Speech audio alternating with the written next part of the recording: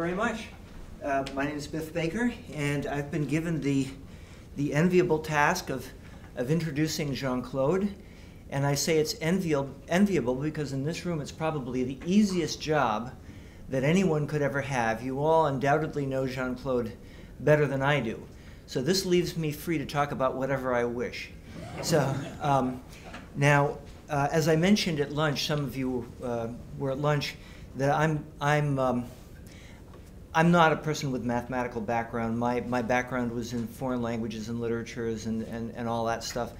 And I've often been told that my role at ALEKS Corporation is kind of like Forrest Gump.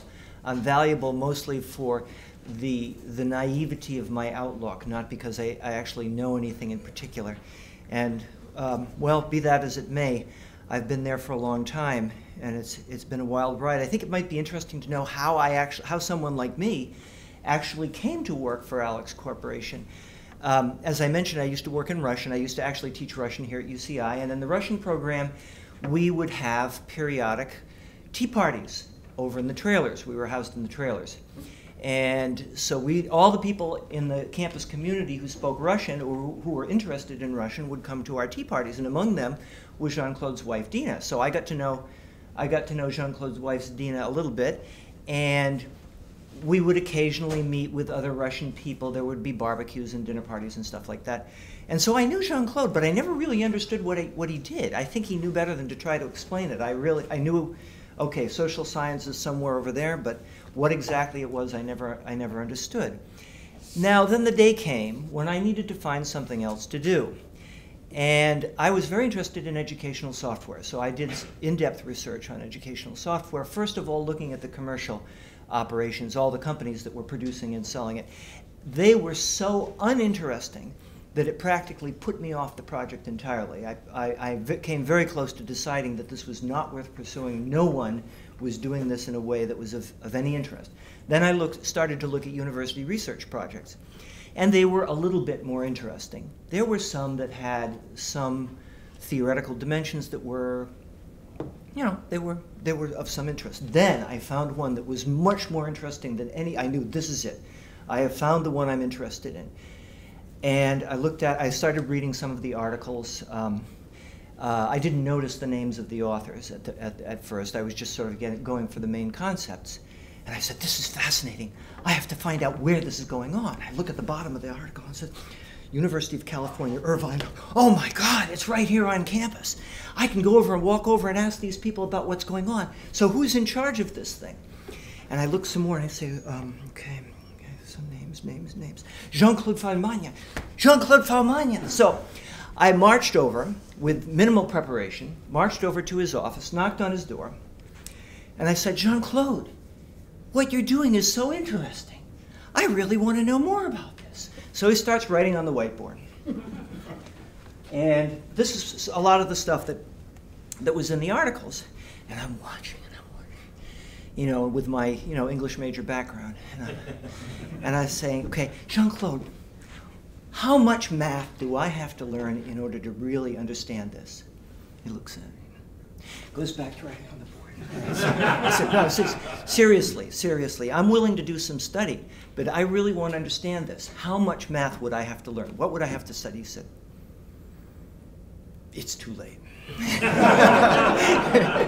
It's too late. No amount of study. So, but one thing led to another, and Jean-Claude found a place for me in this project, along with people who had obvious qualifications to be doing it, people with backgrounds in computer science and mathematics and psychology and so forth. And I think from my point of view, and I've been there now for 15 years, it's been a great ride, you know, and I think this is just another example of something we've heard from many of the testimonies today, that Jean-Claude is an extremely generous person. How many of us have benefited in one way or another from his willingness to try to find a place for us in something. So, so I'm grateful for that. A little bit about the company, since I'm the only one who's gonna represent the company. I can't talk too much about the business aspects because I don't know them very well. But for instance, I can tell you that it was started in 1919. with 3 or 4 people from the research project. And it was started in a little business space in Irvine next to the airport. So we were under the flight paths. We could hear the airplanes going. And all the development. Sorry? Did you say 1990? I'm sorry, 1999, not 1919, of course. Thank you. Right. I could have used a little bit more mathematics, as I was saying. Well, you Jean-Claude said you were a little late on the math. That's right, that's right, that's right. So, and we were there, we had one room for all the developers. Then in a few years, we moved to downtown Santa Ana, where we had a much bigger space, and a lot of the people had their own rooms there. And it actually was sort of a presentable place. We had one meeting room where we could bring guests, and that was nice. Then after a couple more years, we moved to Tustin, to the perimeter of the former Marine base, the helicopter station. And so that was the first time that we actually had a big sign out front saying ALEKS, a big blue sign on the building saying ALEKS. So that was exciting.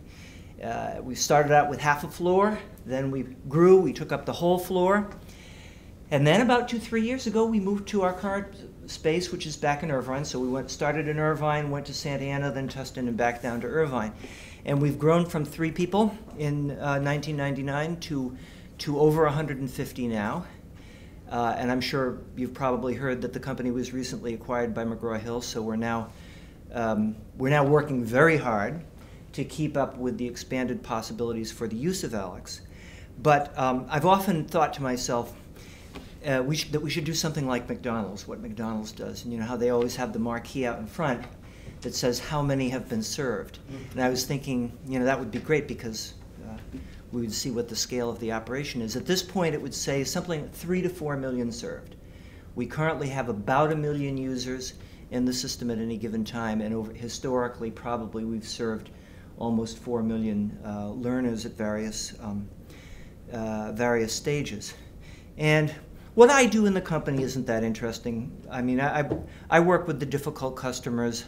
I do the things that you're not supposed to talk about in polite company. But we make the product work for our customers. But one of the jobs that I've had over the years is to update our documentation, and that involves updating our selected bibliography of works on knowledge bases. One of the chapters in our handbook is a selected bibliography. So I have to go out and do some research in that. And I actually found some interesting stuff this last time around. I discovered that some of the insights of knowledge space theory were actually anticipated in the 16th century by a little-known mystic by the name of Mother Stokastica of Brussels, who founded the partial order of, she founded a partial order of nuns known as the Little Sisters of Brettanomyces.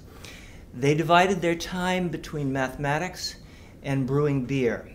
Now, at some point, they began to have trouble with their anti-symmetry, and they were downgraded to a quasi-order. But nonetheless, their work was very interesting. Most convents have, you know, these quadrangular, what's the word? A cloister. They have a quadrangular cloister with gardens and so forth. These nuns had a coordinate plane, and they would practice various types of random walks. So this is, and a few things that they did may have been anticipations of knowledge bases.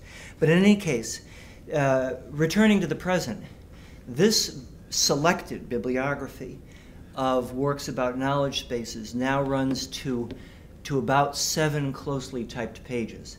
So this is very significant, and some of the work, of course, is by Jean-Claude's team, but much of it is by people throughout the world who've come to participate in this line of research. And as far as I can see, there are different levels at which a scholar can be significant. You can be significant because you wrote some interesting publications. You can be significant because you have interesting students or a lot of interesting students. One of the highest levels of significance has to be starting your own field of research. And I think that's what Jean-Claude has done. He started a scientific field. And we at ALEKS are very proud to be associated with what Jean-Claude has achieved. So without further ado, we'll move on to the substantive part of this afternoon's session.